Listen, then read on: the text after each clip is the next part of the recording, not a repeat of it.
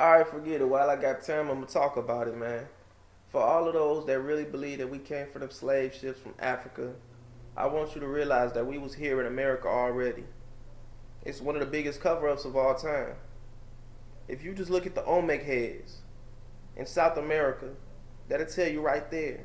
None of those people today in those areas, none of those Mexicans or none of those, South Americans have those features.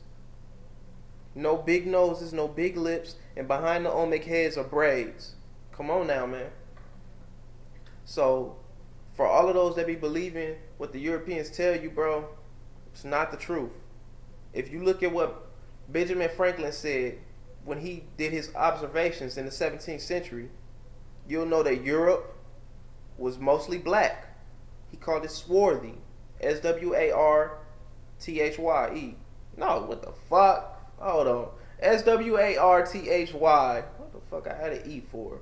But, that means brown. And for those that want to dispute that, man, just put up these pictures, G. It is what it is, man. Don't let these people lie to you, bro. Don't let them lie to you. You know what I'm saying? We was here already. Why you think they call it the Dark Ages? Because the further you go back in history, the blacker it gets. And I was going to do a video asking, is God pro-black? But I just answer it in this video. I say God is pro-black because we the only race of people that everything we touch or procreate with, it becomes us.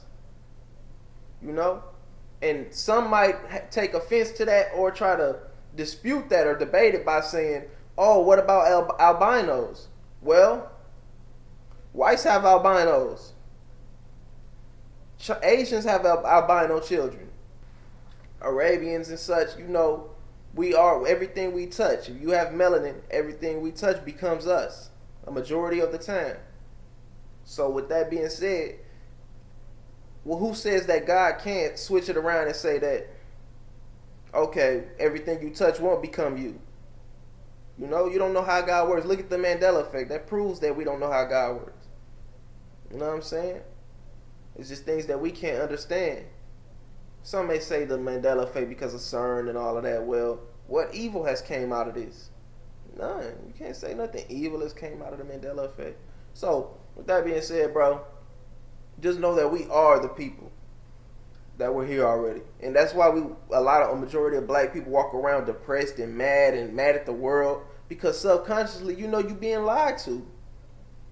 You know what I'm saying? It's like that you're being fed lies every time. I remember looking in the history books and not seeing Malcolm X's name or just like one sentence, but it's a whole page of of Martin Luther King, 2-3 pages of Martin Luther King in the history books. And then later on in life, as I realized, Malcolm X wanted us to be separate. You know what I'm saying? A whole separate entity with our own military. You know what I'm saying? Our own self-defense forces, our own economic structure, all of that. Martin Luther King wanted integration because he was funded by them Jews. So the integration would mean that we integrate with them and say we're equal while still comparing ourselves to them. Malcolm X wanted, no, we don't compare to you. You know what I'm saying? We are our own people. Since you want to treat us wrong, we'll leave this. But that's still the mentality of a lot of people today. They'll still be, comparing themselves to white people. Well, white women do it. Well, the white man, he get the... No. We got black scammers in the community. They'll compare it to what? Well, the white people been scamming us the whole time. It's only good the black people scam. No, nigga, what the hell is wrong with you people, bro? It's a lot of confusion going on, man. Stop comparing yourselves to other people and just do you as a person. That's what this is all about. We were here already, bro. That's the whole point.